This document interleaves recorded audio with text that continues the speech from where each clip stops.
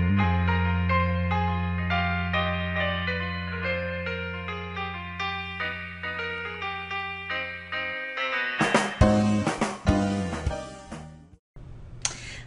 I'm Tina Marie Hilton of Virtual Assistant Survival School, and I am going to show you just how quickly you can create a nice professional looking website with WordPress and the Headway theme in just a couple of minutes.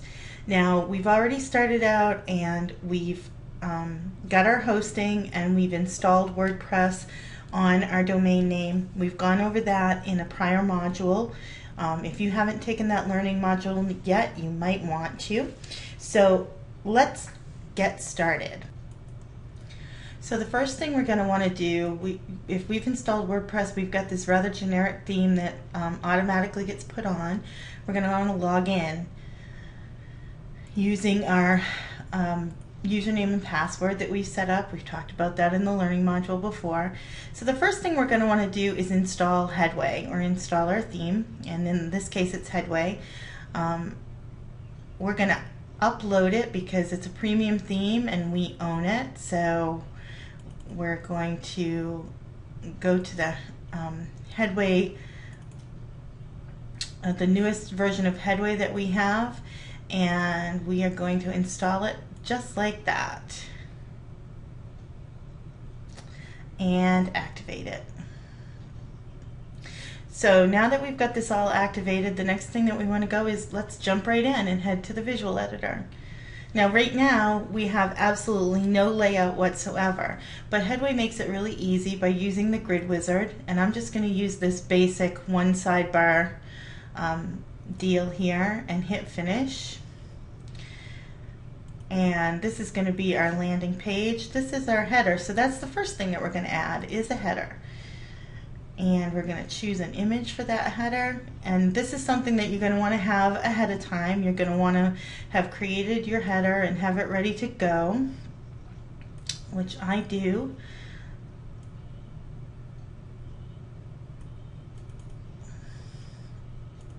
And there it is right there. It's as easy as that, and hitting use image. We're going to hit save. Now we want to take a look at it because chances are this isn't going to be quite big enough. I don't want to resize the header. I actually want to create this as big as my header is. So very easily we're going to make a little bit of extra space. We're going to make this one a little bit smaller, pull it down just a little bit, make that one even. Let's pull that navigation bar down a little bit. Oops, and you see if the red overlaps, you can't do that. And let's pull it down. Nope, not quite enough. So let's see. Let's really give us some room this time.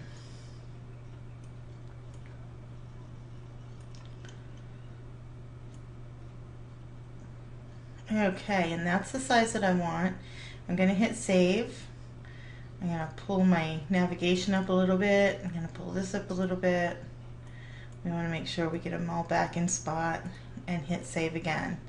Now, if we hit this show preview button, you're going to see that we now have our business header in place, telling what our website name is, whatever, but it's kind of bland. So the next thing we're going to do is we're going to hit this design section.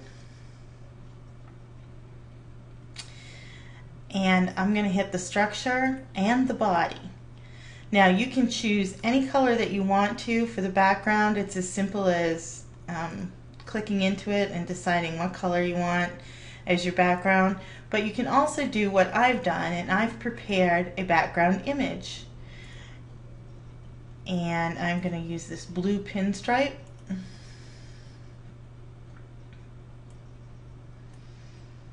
And scroll down and where it says use image. And now you can see this slight pinstripe in the background, and it's a very, very light blue. Then we're going to go to the wrapper, and the wrapper is this white section where all of your content is going to go. And really, I want to keep it white, but I really want to enhance the shadow that I can have here. So if I look down through here, and I could add a border if I wanted to, I don't really want to at the moment. But this I do want. I want this box shadow, and I actually want it to be a little bit bigger. So I'm going to hit 2, and I want the blur radius to be a little bit bigger as well, so I'm going to hit 15, and then I'm going to choose a color, and I want it to be in the blue family because as you can see these are kind of grayish, bluish in my images, so I want to kind of pick up on that, and it's going to end up being like a dark gray that we're going to use to really dark blue gray to really enhance the outer edge there. We're going to use that color. And looking at this, gee, I don't know if I want it to be quite that much all the way around, so you know what, I'm going to take my vertical offset out, and then you've got your heavy shadow over here, and then it's a much lighter shadow over on the other side, and that's really the way that I want it to go. So I've got my body and my wrapper. That's the way that I want those to look. The next thing I want to play around with is how I want my navigation to look. Now I really like this clean look of not having boxes or color, but we can change the color of these separators. We could take them out altogether if we wanted to, but since we're doing this really quick, I'm going to pop in here, and we're going to scroll down to where it says the border, and let's choose out of the blue family again. Let's see, maybe a little bit lighter than that, but we're going to grab it out of that gray blue family, and we're going to pop that in there. And then something that I like to do is, let's go to the items here, and let's go to the selected. Now this would be like whatever page you're on is going to look like this, and we're going to have that be a different color. Let's have it be one, our pretty blue color here if we're on the page. And I'm also going to shadow it, so I'm going to go all the way down here to where it says text shadow, and we're going to give it a shadow.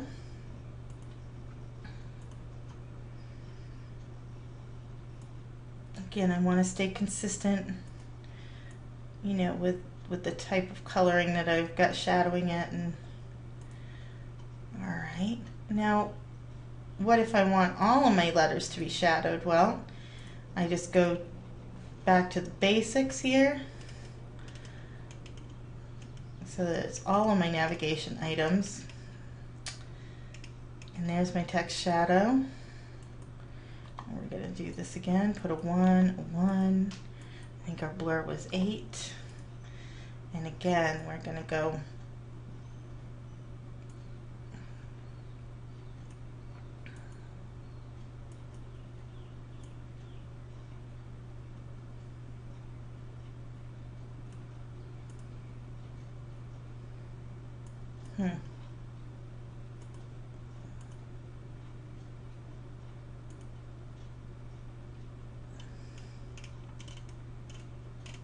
Did that take? Nope. Let's try it again. Can go in here, our 8, and choose our color.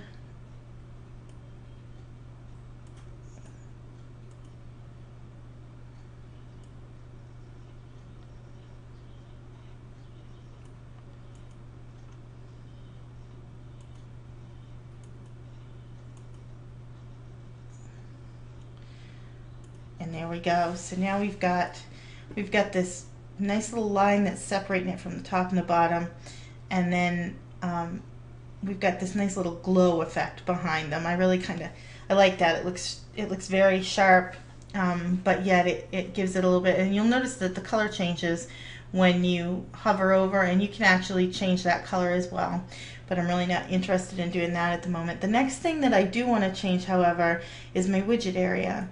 I really don't want these additional lines, and I do want there to be a glow effect behind my widget titles as well. So we're going to hit widget area and widget title, and the first thing I want to look at Down here is the borders. I want to take those out.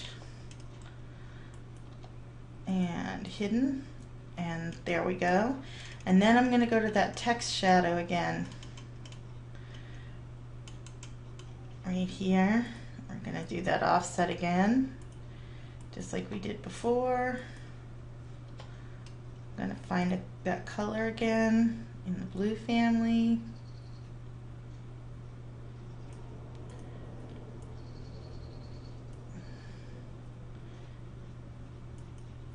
It doesn't have to be exact, it just needs to kind of look the same as the other one does. And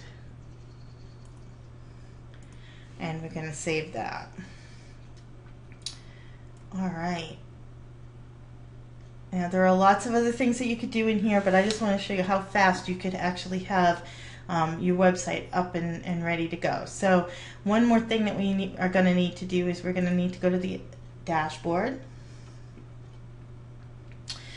and to the widget area.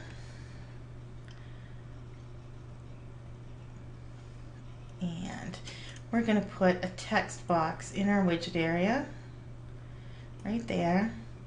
And the first thing I'm going to put in here is contact us, because we definitely want people to be able to contact us. I've already got my information here that I'm going to put in there.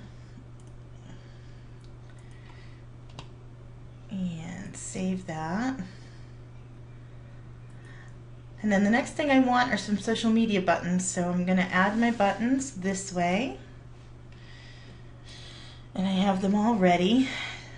It's Facebook, LinkedIn, Twitter, and YouTube. And we're going to upload all of them. And this is the only one that I really need to look at. And then you're going to copy and paste these into some coding, and I've already got the coding written here. And this is the only one that I should have to replace. But as you can see, it's a simple HTTP linked image code. If you don't know how to do that, we'll be going into that further in our lessons. But you can also find that online. And then we're going to take these should be all 4 of them. We're going to copy, we're going to go back to that widget area. We're going to do another text box. And then we're going to pop this in there and we're going to see if it works. It might not work. And if it didn't, then we'll have to come back and make some adjustments. But it should. Now let's take a peek. And look, there they are. So you've got your header, the name of your website, you've got a nice sharp look, you've got your contact us, your links to your social media sites. In this spot you're going to put your homepage content. And how to do that is, this is actually a post, but we're going to go back into the visual editor and we're going to click on that, and instead of the default behavior, because the default behavior is going to pull blog posts, so it's going to pull posts in there. What I like to do is, because I like to have my landing page to be different from my blog page, I'm going to hit custom query and save that, and then we're going to go back to the admin dashboard. We're going to create a page. There's already a sample page. And I'm going to quick edit it, and I'm going to call it the home page, and update that. Alright, and then we'll go back to that visual editor. I'm going to hit a refresh here just to make sure that it picks up that new page that I got in there. We're going to hit this content block again, like we said, custom query. Here's your query filters, and let's fetch from the home page and save. Now you're going to see, aha, now we've got the home page. Now what's going on here? Well, that's not so cool. So we want to go back here into Appearance and Menus. We want to make our menu appear the way that we want it to. Create that menu. And we really don't have anything to add at the moment. Let's save it. Let's pop it on here. Choose that menu. Now the only thing you're going to see is the home page, because that's all we have right now. You would put all of the landing page copy right there in on that home page, and it would pull into this front page. But how do we get another page? Well, let's do that real quick. Let's go back here. Let's go and add a new page. Let's call it our About page. And you're going to put everything about your business. There, we're going to publish it. We're going to go back to those menus again.